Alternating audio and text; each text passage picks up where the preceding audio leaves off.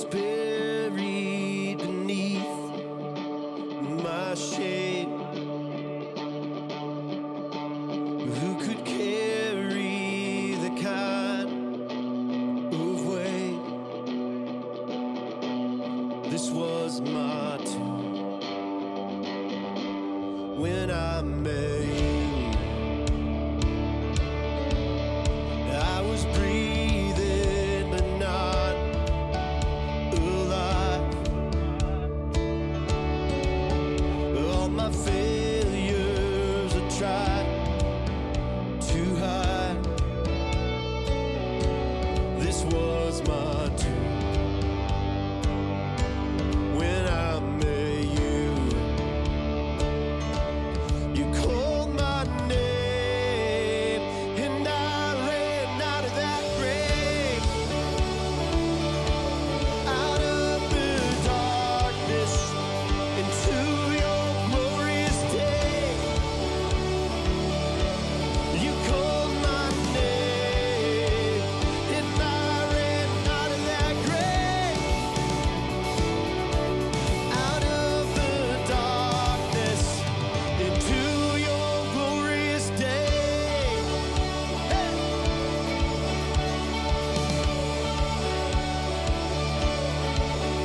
Now your mercy has saved my soul, and now your freedom is all that I know. The old man knew Jesus when I met you. Yeah, yeah. You called my name and I ran out of that grave, out of the darkness into your glorious day. You called my name and I ran out of that grave, out of the darkness into your glorious day.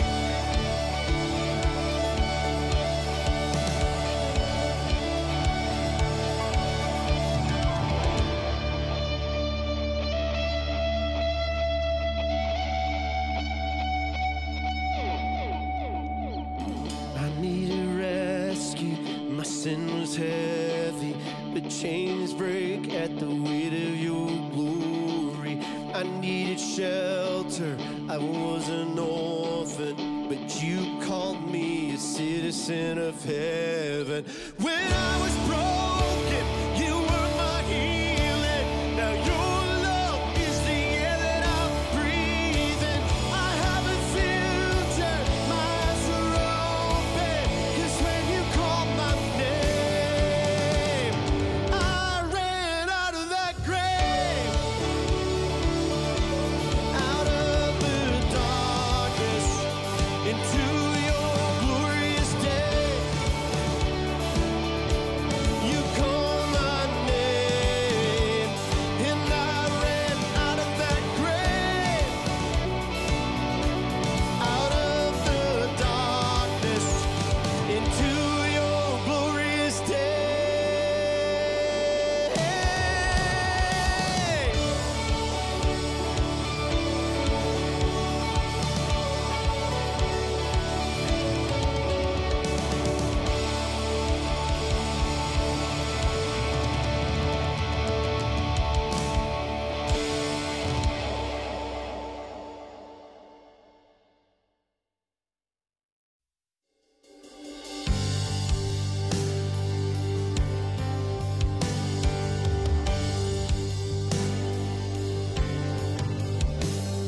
Oh, I've heard 1,000 stories of what they think you're like, but I've heard tender whispers of love in the dead of night. Oh, you tell me that you're pleased and that I'm never alone.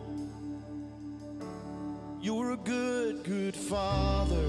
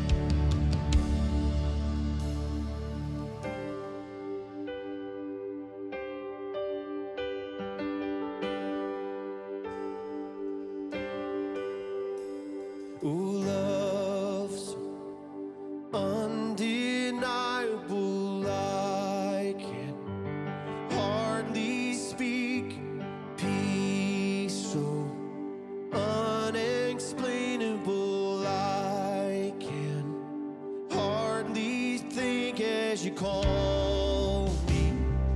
Deeper still, yes, you call me. Deeper still, yeah, you call me. Deeper still into love, love. You're a good, good Father. It's who you are. It's who you are. It's who you are, and I'm loved by you. It's who I am. It's who I am.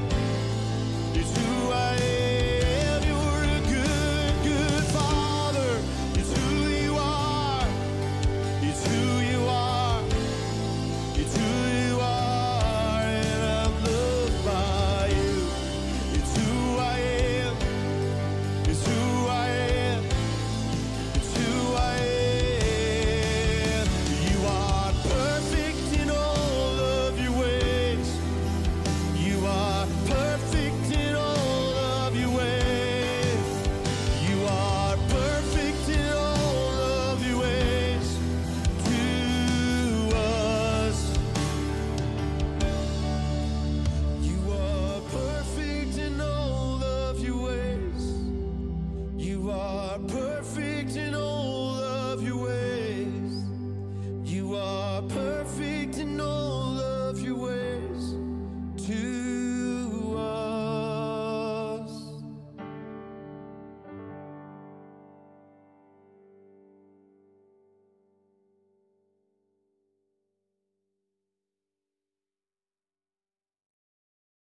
We're going to be in Galatians chapter 4 again. And we're going to be in starting in verse 21. So we're going to be in verse 21 there. And this story of Hagar and Sarah is actually a really, probably this, when Paul uses it here as an illustration or as an analogy, but it really deserves its own sermon. So I'll try to not dive too much into that, the customs and history and all of that, because I'll tell you, it's really fascinating stuff. But and not just for a scholar like me, right? It's actually, there's some deep history here that we could get into.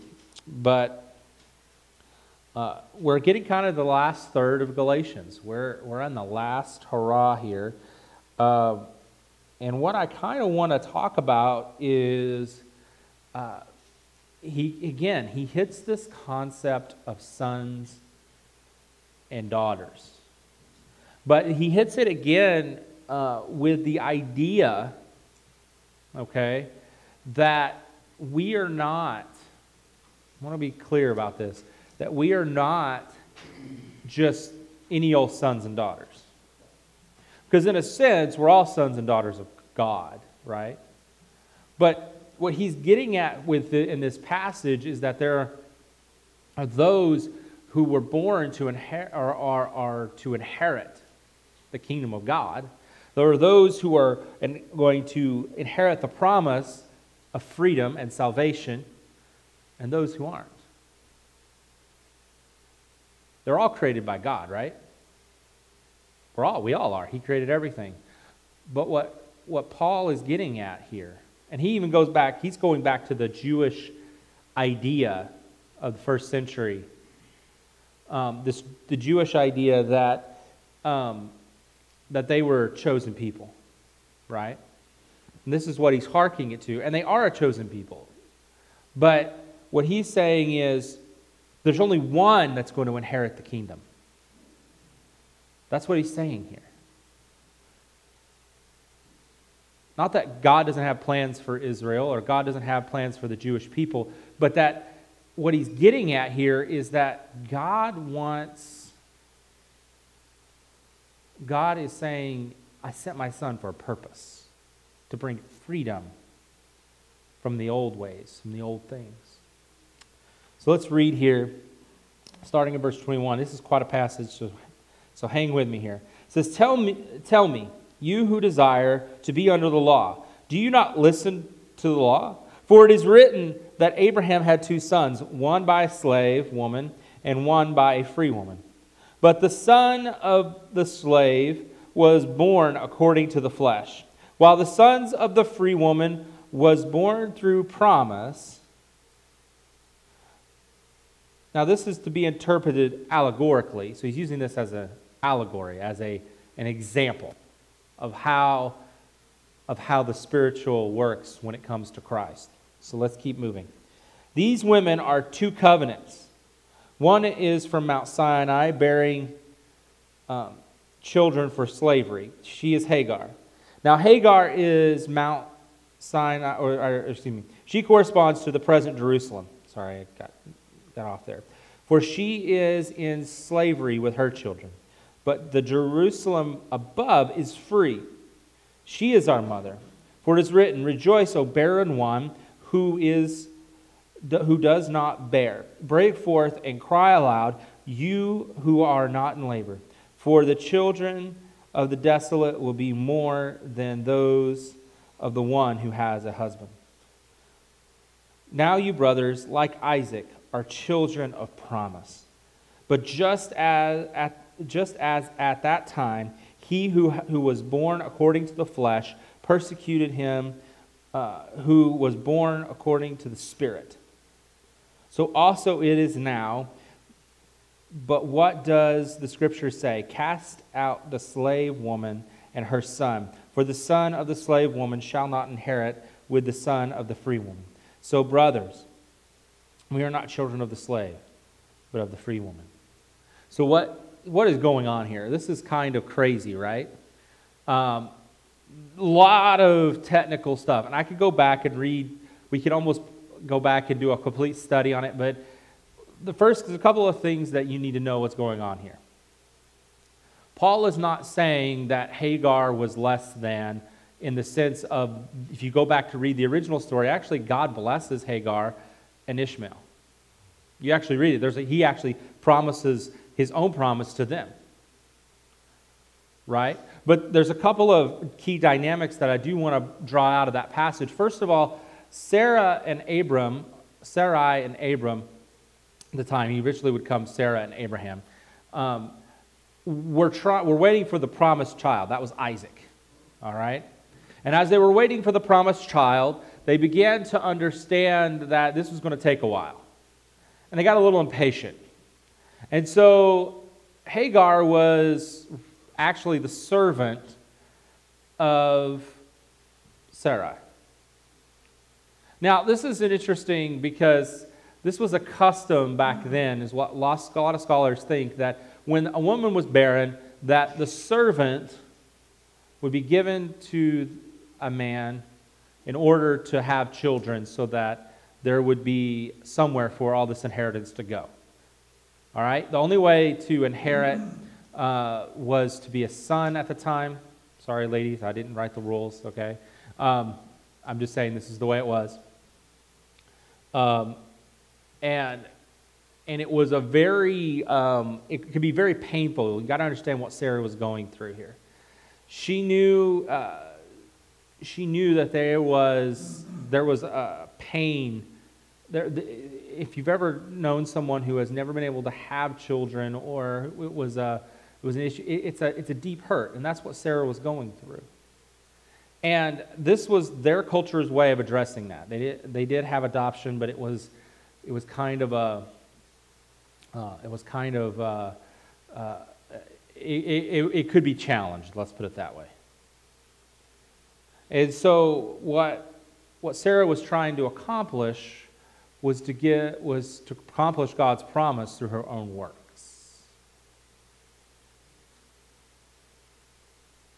That's a dangerous thing to do. If God promises you something, trying to accomplish it through your own works is not going to work very well. Now, don't get me wrong, we have a part to play. Okay? But it's important for us to understand that this set up a dichotomy within Abraham and Sarah's family. Once Isaac came along, Isaac was the son of the free woman, the first wife. This was something that put him in a place to inherit even above his older brother. potentially. We don't know. It's a little fuzzy on how the customs worked back then. And what Paul is drawing out here, and some people would argue that the hermeneutics here were probably the hermeneutics being the biblical interpretation through context, right? Making sure that the context is right. That Paul's biblical hermeneutics here were a little bit, he was stretching it. And he admits it. He says, this is an allegory, okay? This is an allegory of what first century Jews would have got it. They would have been, oh yeah, okay, this actually makes sense. For us, it's a little harder to understand. But just to understand that what he says in the passage is that you can either be children of promise or children of slavery. We've kind of touched on this, we've danced around it, but here he addresses it head on.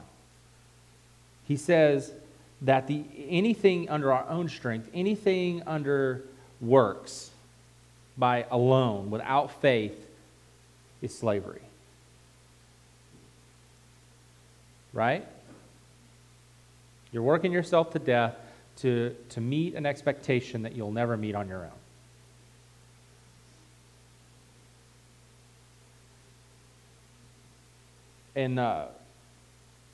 And one of the things that caused the death of, so back in the old days, if you had means, okay, you were nobility or minor nobility or even just well off, you had servants.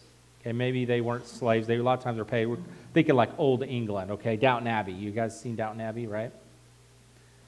One of the reasons that fell off was because there were so many rules that were followed by these servants. You couldn't get married. You had to live on the estate. You had to commit totally to the estate, right? Well, nobody wants to live that way. People want to grow up. They want to have families. They want to have their own life, something that's theirs. The problem with these estates where nothing belonged to the servants, right? And it was a slavery by another name. What happened was during the turn of the last century, that began to change.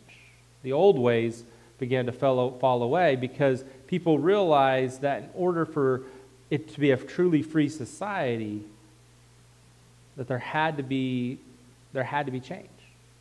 And what Paul is grasping at here is he's wanting us to understand that you cannot live in both camps. You cannot live under the slave woman, even though he was the firstborn. And part of what created the conflict, by the way, between the slave and the free woman was a contempt that Hagar had for Sarah after marriage, and she had a son. You can go back and read it on your own, but there was a great kind of tension there, and it wasn't a healthy thing. And I think a lot of people do that with God, don't they? They see that they need God in their lives, and they're frustrated, they're angry even. And the tension builds between them and God. But until they recognize that they have to lay down the old ways, that they can't inherit the promise under slavery to sin and death. They can only inherit life under freedom. Now, this may be a little hard to grasp, but I want to make sure that we push it out. I liken it to this. Sometimes we look at life, and God asks you to do something, right? You follow Sarah. You follow, like Paul is saying here. It wasn't fair to Ishmael that he didn't get to inherit. No, it wasn't fair. But God had a way He was going to do it, and it wasn't God's fault that they decided to do it a different way, right? So, I liken it, there was a parable I heard once of a man who received a call from God. Okay? And he goes, he spends 4 years at Bible college, he gets his degree, and, all right, Lord, where do you want to send me? I want you to go, son, to the mountains. Okay, Lord, I'll go to the mountains. Okay, I want you to buy a cabin. All right, I'll buy a cabin. Who lives there, Lord? No one. Okay. Well, Lord, I spent all this time and money going to Bible college to minister to your people. Just trust me, son. Do what I tell you. And he goes, he buys the cabin, and he goes to live in the mountains. And he wakes up the first day, says, all right, Lord, what would you have me do? And he says, you see that boulder over there? He says, yes, Lord. He says, I want you to go push on it. Okay, Lord. You know, the guy's like, a little weird. That's a big boulder, God. I don't know. Go push on it. Okay. So he goes and he pushes on it. And it's practically barely can get it, move it a half inch. Can't even flip it over. Really heavy rock. He pushes on it, and he goes, all right, Lord, I tried. No, keep doing. Pushes on it all day.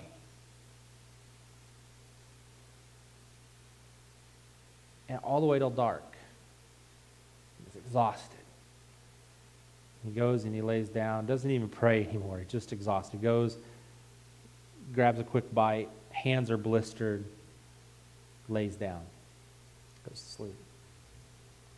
The man gets up the next day and says, God, what would you have me do today? Go push on that rock till you move it. And he keeps pushing on it and pushing on it and pushing on it. And at one point, the man finally just says, God, I'm done. I'm not going to do this anymore. Because the man had been pushing on it for years at this point. Every day he would ask God what he wanted to do. And every day he'd push on this rock. So sometimes to the point where his hands would bleed. And he finally just gives up and says, God, I'm not doing this anymore. And he goes and he sits in his cabin and he says, you can't make me. Kind of one of those moments with God, right? And God speaks to the man and says, I want you to go push on it one more time. I want you to give it everything. I want you to give it everything that you have. And he goes and he pushes on it and the rock moves this time. He's actually able to flip the rock all the way over. And he said, and God looks at the man and he says, I want you to look at your hands. He looks down and there's calluses, seemingly almost like an inch thick, like just really thick calluses. And the man goes, I think I get it now, Lord. He says, and God says, now look at your arms. And his arms were big and strong. His legs were thick like tree trunks. And now God looks at the man and goes, now you're ready to go minister to the people that I've called you to. The purpose of that parable is for us to understand that God's calling us to freedom. And sometimes we want to do it our own way, like Sarah and Abraham. But that way leads to slavery. And though it sometimes may seem harder to live the life of freedom, because it's a choice of sometimes self-denial. It's a choice that says, I'm going to choose you, God, over what makes me feel better. I want to choose you, God, over what I want. And when you look at this passage that we've read this morning, you begin to understand that what Paul is getting at was that the Jews were comfortable with Judaism. They were comfortable with the old ways. They were comfortable with the way they used to do things. But you see, God was calling them to a new promise, to a promise that he had promised Abraham himself, that promise that would lead to the freedom that we can only find in Christ. And just like that man pushing on that rock, that sometimes we don't get it, we don't understand. Sometimes life just hurts. And we want to just quit. 2020 has been a year, hasn't it? Both for our nation and for each other. What God is saying is don't give up. You're children of the promise. You're children of freedom. You are children. You're children of the free woman, not of the slave. He knows how to give good gifts to his children. In fact, the passage in Matthew says it as much.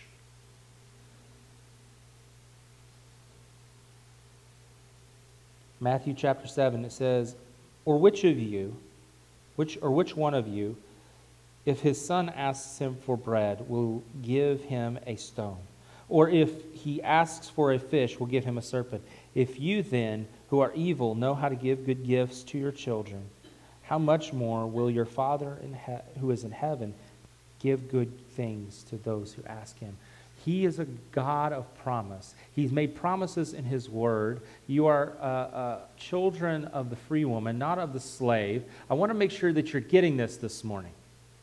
If I'm pounding on it, if it's taking me a minute to get here, I want you to understand that God wants you to get it through our heads that he loves you enough, that he sent his son to die on a cross for your sins, that you are not going to just let you sit there and rot. That death is not your destiny, but life. Yes, these bodies might deteriorate, these bodies might die, but our spirit will live with him.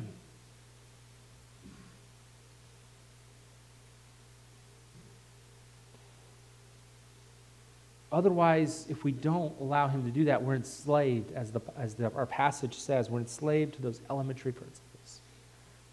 As we read a week or two ago about, I want us to go back to verse 6 in this chapter 4 here. It says this, because you are sons, God has sent the Spirit of his Son into our hearts, crying, Abba, Father, so that you are no longer a slave, but a son.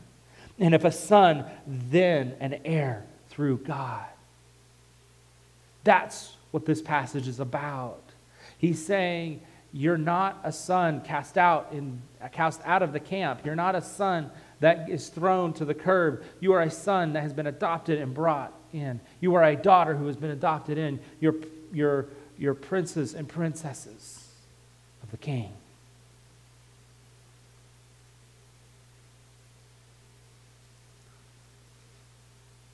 Now, if you go into your work tomorrow and say, I'm a prince to your boss, I will deny ever saying that. But you get my point, I think. I was remembering this concept of listening to God and understanding what he is calling us to do. Just like that man pushing on a rock, it reminded me of a story. I worked at a restaurant for about a year in college. I'll be honest with you, I was a terrible waiter, okay? It takes a certain single-minded organization and focus to be a waiter, and I'm too ADD for it, okay? Just straight up. And I was okay in the back, what they call front of house and back house. Front of house where the waiters, the hostess, the salad bar guy or gal, the bar, that's all front of house. And you have back of house. And I did some back of house work. I worked on the line for a little bit, the cooking line, and I worked in dishes, and I was okay, but I'm a social person, so I always liked being in front of house. And everybody liked me. I mean, it was a fun place to work. It was great employees, but I just stunk at it. And I didn't enjoy it. You know, you ever been in a job you didn't work, right? You worked but just didn't enjoy. It wasn't the people that I disliked. It was because I loved the people I worked with. but it was the job. And I remember praying to God, and I'm sitting there thinking to myself, God, I want to get out of here. I don't want to be here anymore, but I want you here just a little bit longer. I want you to, just kept saying that to me. And I finally got fed up, and I went and applied for another job, and I got it. And the time came to put in my 2 weeks notice, and I felt this check in my spirit, and I ignored it. You ever ignored something that you just kind of were like, I feel like, but I ignored it, and I went ahead and I took the job. I worked at this other job for 3.5 months, and through a misunderstanding, lost the job. And then I ended up without a job for 3.5 months.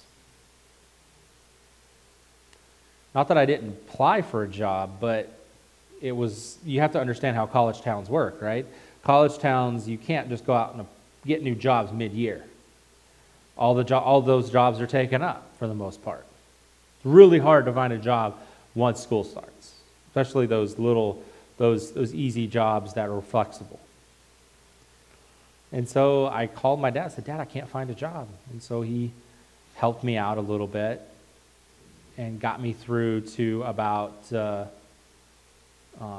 I could find a job, which was the only time I ever had to ask him for help. Glory be to God, right?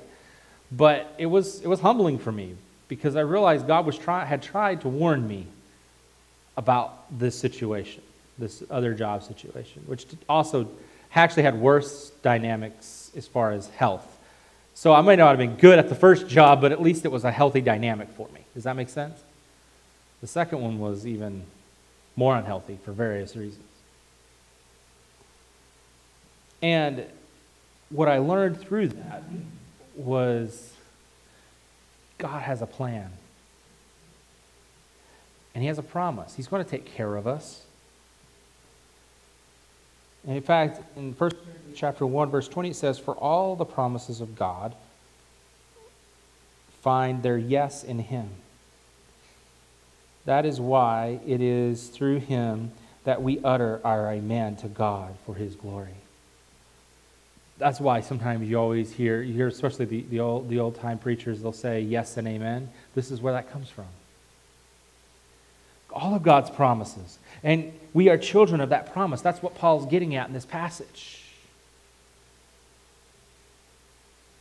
Is yes and amen. Is that you are children of the promise. You are children of the free woman. You're not children of the slave woman. That God is bringing you into his promise. And yes, we have to do our part. We have to listen. We have to, harking back a little bit to that story of Sarah and Abraham, we can't get ahead of God. As a church, as individuals. That's easy to do. But can I just encourage you this morning? That God is calling you to something powerful, to something new. That in coming out of this year that has been more like the Hunger Games than a year, that God is calling you to something greater out of it. God is not calling you to another year of necessarily of struggle. I really do believe that God is going to not only, that our church is not only going to prosper out of COVID-19, out of this year, but you will prosper out of it. Why? Because God is a God of promise. He wants the best for his children. And I have sensed that very strongly since day one, that we are going to be a church, that this is going to be our defining hour. And I want you to hear that this morning. I want you to hear that vision. I've said it to the board. Josh and I have talked about it a lot, and I've even preached it over the last 6 months. But I want to say it one more time, that we are children of the promise, that God has a purpose for your life, that we have the purpose for this church, and that we're going to come out of this stronger than when we went in. And we already are. Not just because of our online presence, but also because that he's building strength in us through this season. We just got to trust that His promise is being fulfilled in us. And I think that's what the Galatians, when we start to look, take a second to look back at everything that Paul said, that's what the Galatians were struggling with. They were struggling to let go of their old ways. And churches deal with that too. Man, there are some things we don't do anymore. I'm not in a tie and suit this morning. So some of you probably are chagrined, right? But you're not in ties and suits either, so amen to that, right? But we've let go of some of those old things. Why? Because we realize what's important is our relationship with God. That's the more important thing. We want other people to realize that's more important. Not that we aren't dressed nice. I'd like to think I dress nice. No comments from the peanut gallery, all right? But that we're looking at the fish that we have in front of us and going, what's the best bait? They need to hear about the promise too. But are we letting go of the things that is saying, God, you've done it in the past. You can do it in the future. But I'm going to let go of the way. I'm not going to say that, God, you did it this way now, so now you got to do it the same way this time. He might do it a completely different way, and that's okay. That's hard for pastors too, because we get in ruts. But God's calling us to a promise, not a way of doing things. And yes, there are things that are non-negotiable in His Word. But this morning, as I close, I want to make sure that we understand that God is calling you this morning to be children of this promise, to be children that come out of slavery, that come out of the things that bind us up, and to live as children of the Most High God. Easy to say, much harder to live. Just like my parable earlier, we can push on that rock a long time. Sometimes it feels that's what obeying God feels like. We're pushing on it feels almost pointless sometimes. But can I tell you, through personal experience, I've been called to some hard places in my ministry, to some hard things, and I can tell you that I look back on it and wouldn't trade some of those experiences from the world. Some of them I still might actually trade. God's still working on me. But most of them, I've accepted that God was doing something in me in that moment. Maybe that's you and where you're at this morning. And I just want to encourage you that through this time of worship that we had, or if you just need to talk, that I'm available both during the week and after church here. And because sometimes I just sense that that's the response that we should have this morning. We kind of already had our altar time. It was kind of weird. But God is calling, I think, you and me to submit to the process, to submit to the freedom that we have. And that's not always easy with where we're at. So with that said, I'm going to close in a word of prayer. And then I'll have a few closing comments. Father, we just give you this time.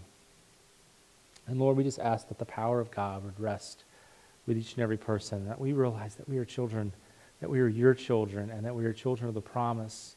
We're not slaves to sin and death and the ways that we used to do things. That we are free from those things. That anything that maybe we've done in the past, or even the things that we are ashamed of or regret, Lord, they're gone. You've set us free. And Lord, I just pray that, God, that you would give strength and power, Lord, to each and every person. The power of a son, the power of a daughter. And God, we worship you and we thank you this day. In Jesus' name, amen and amen.